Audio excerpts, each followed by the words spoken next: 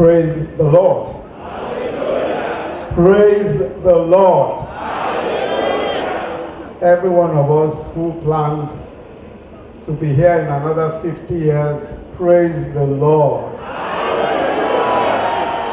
Hallelujah. Amen. I see that many of us want to live to at least 100 before we leave this earth.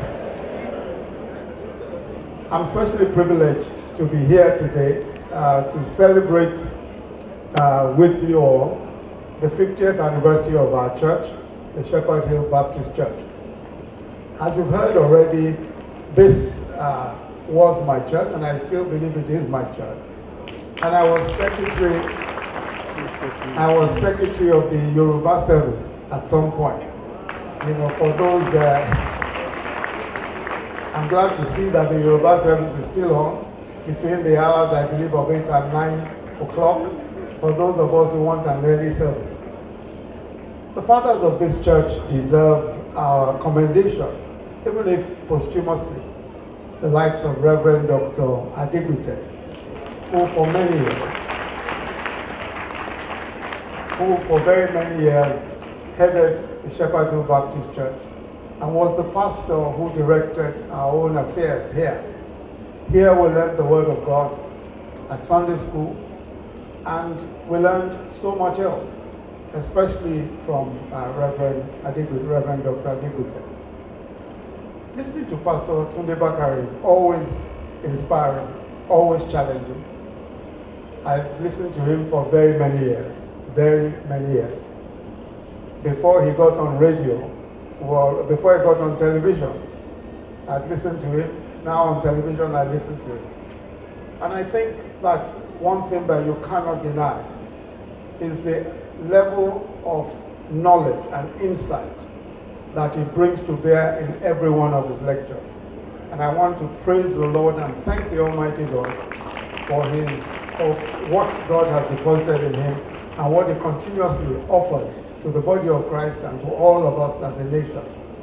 I was excited, of course, to hear him rightly divide the Word of God on the central role of the church in nation building. I just want to speak for a moment or two, and most of this he mentioned.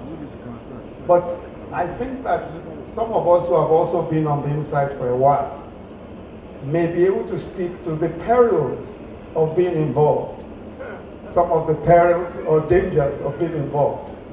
The first is that you must not always expect the support of the church, even when you're involved. I recall there was Pastor Tunde Bakare at a time when I was being attacked for being a candidate who had to come out to say, how are we going to just sit around and preach and pray?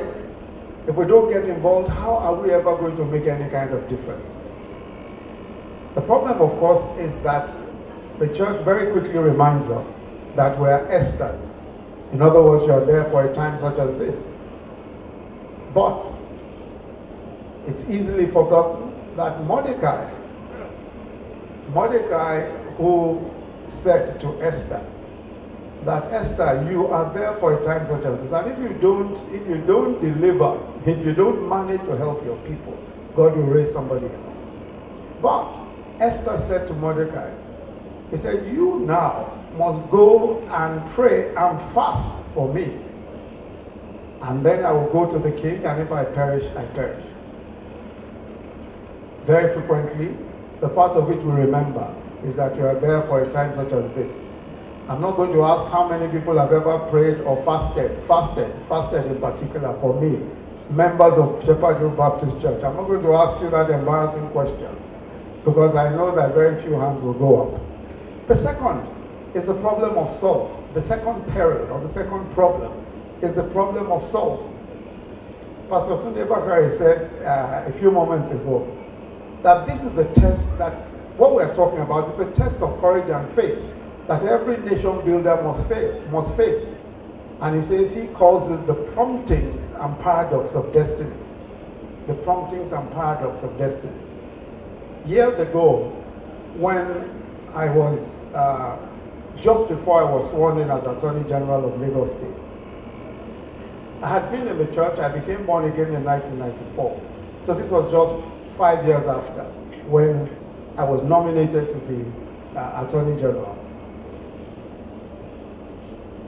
On a particular day, I was in a room, a small room, with about 3 of the advisors of the governor then, Governor Bola Tinubu, 3 of his advisors, and myself. And we were meant to be talking about some policy. But there was a gentleman in the room who was smoking a pipe. Smoke filled the entire room. For somebody who had been born again for some years, I had not even come across people anymore who were smoking, let alone being in the same room with somebody who was smoking, and smoke was all over the room.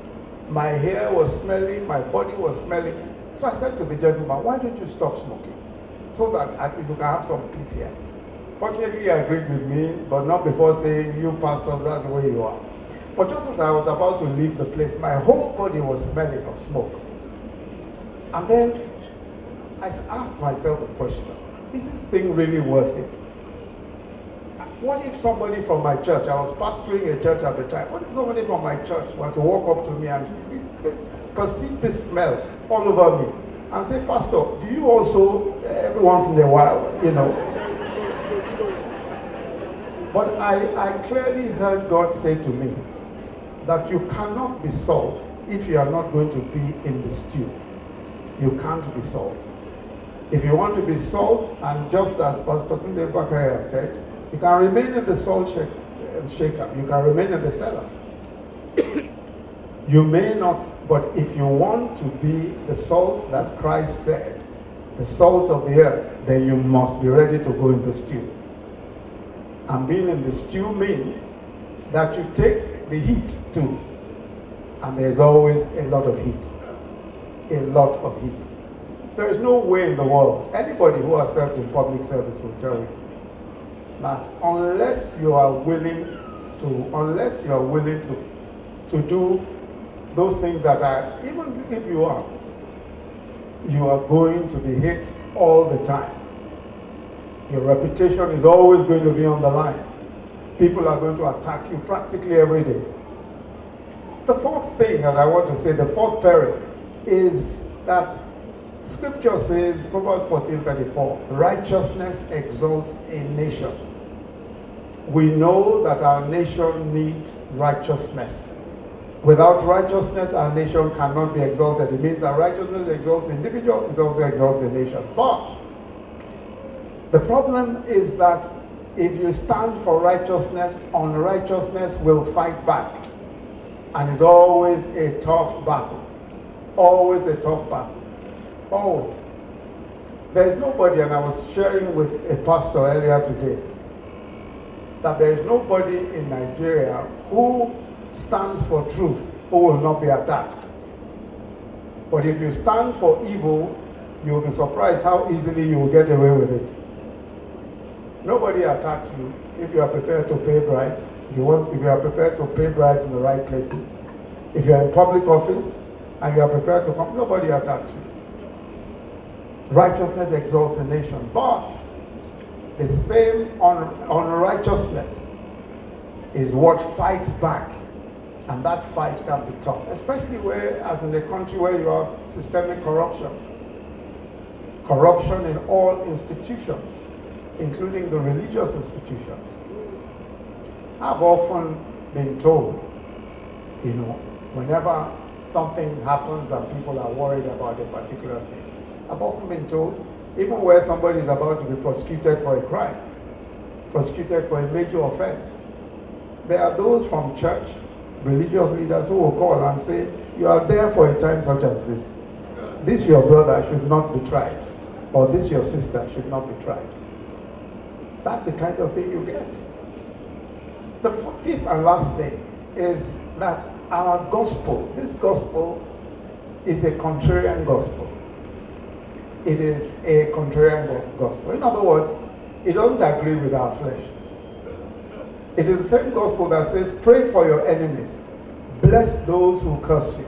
Matthew 5:43 all the way to 46. Then it says, love your enemies. It says, you have heard that it was said, you shall love your neighbor and hate your enemy. But I say to you, love your enemies. Bless those who curse you. Do good to those who hate you. And pray for those who spitefully use you and persecute you, that you may be sons of your Father in heaven.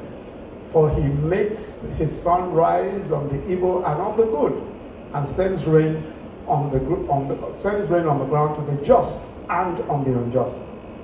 For if you love those who love you, what reward have you? Do not even the tax collectors do the same? Now the problem is this. The scripture says we should love our neighbors. It says we shouldn't revenge. In Romans 12, 19 to 20, it says, beloved, do not avenge yourselves. Don't avenge yourselves, but rather give place to wrath. For it is written, vengeance is mine, I will repay, says the Lord. So God, in the gospel, says, bless your enemies, don't revenge. He says, even if your enemy is thirsty, you must give him drink. If he's hungry, you must give him food, even if it's your enemy. I met a woman whose children, 2 children, were killed by Boko Haram, by some Boko Haram insurgents, a Christian woman. 2 of her children, her grandfather was also attacked, but he wasn't killed. But strangely, this woman said to me, she said, we have a duty to bring these people to Christ. So that's why I have to keep praying for them. I couldn't believe it. There she was. She had lost 2 children. Her grandfather was also incapacitated. But she said, I have a duty. We all have a duty to keep praying for them because we must bring them to Christ. The truth is that if we are going to, if our gospel will be transformative, if it's going to be the same gospel that transformed other nations, then it's a difficult gospel. It's a contrarian gospel. It's not a gospel that agrees with our flesh. What our flesh says is that curse your enemies. Revenge. If anybody throws anything at you, you throw several back. A few days ago, I read the account of the stoning to death of Stephen, as contained in Acts 7, 58 to 60. I'm sure that we've read that time and time again. And as they cast him out of the city and stoned him, the witnesses, the scripture says, laid their clothes at the feet of a young man named Saul. As this assault on this man was going on, they were stoning him. And there was a young man called Saul. And they stoned Stephen as he was calling on God and saying, Lord Jesus, receive my spirit. Then he knelt down and cried out with a loud voice, Lord, do not charge them with this sin. Do not charge them with this sin. And when he has said this, the scripture says he fell asleep. The man who orchestrated and supervised the stoning was a Fulani herdsman called Saul. If Stephen had cursed him and asked that God strike all of his persecutors dead, God would have done so. If Stephen had said, Lord, strike this man dead, God would have done so. And the man who was to write 2/3 of the New Testament would have died. But this strange story doesn't even end there. In Acts 8, verse 3 to 4, we are told that as for Saul, scripture says he made havoc of the church, entering every house, dragging off men and women, committing them to prison. But what then happened? Therefore, those who were scattered, scripture says, went everywhere preaching the word. This is the wisdom of God. The difficulty for many of us as Christians, and the difficulty we have with the gospel, is that the gospel simply doesn't agree with our flesh. It simply doesn't. It cannot agree with our flesh. And that is why it is that whether in government or out of government, wherever we may be, if we are going to transform our country, the gospel as is contained in scripture that will transform our country, it involves self-sacrifice. We are going to be maligned. We're going to be, people will speak evil of us. When Martin Luther King said non-violence, he was attacked from everywhere. attacked by black men like himself, attacked from everywhere. Because the gospel of the Lord Jesus Christ can never agree with our flesh. That's why it is so transformative. I want to leave us with some words that were spoken today by Pastor Tunde Bakare. And this, I think is, for me, the major takeaway. He said that the nation building mandate, however, can only be fulfilled by the overcoming power of faith in God and in His enduring word. And I want you to listen to the words overcoming power of faith, because you need to overcome with faith. Such faith is an active faith, faith that interfaces with its environment, forcefully advancing against the gates of hell and deploying appropriate strategies from activism to policy propositions and from advocacy to active politics and governance. End of quote. The point of the matter is that our faith means nothing if we're not using it to achieve the purposes and ends that God has called us to achieve. Those purposes and ends are the ends of governance. At the end of the day, we are the ones called to disciple the nations. We are the ones called to be the salt of the earth. We are the ones called to be the light of this nation. But it's never going to come easy. Never. It's never going to come easy. Anybody who says that one day light just comes and transforms darkness completely and light wins the battle immediately isn't telling the truth. Light has to fight. It's a constant fight. And all of us must be involved in it. Those of us who are not in there must pray and fast. I want to congratulate again all of the members of Shepherdhill Baptist Church, old and new members alike, and to thank the Almighty God for this great church and for what the Lord has been doing here for the past 50 years. And to pray that the Almighty God will do even more, and that all of us will be here to see another 50 years in good health and joy. In Jesus' mighty name. Amen. Praise the Lord.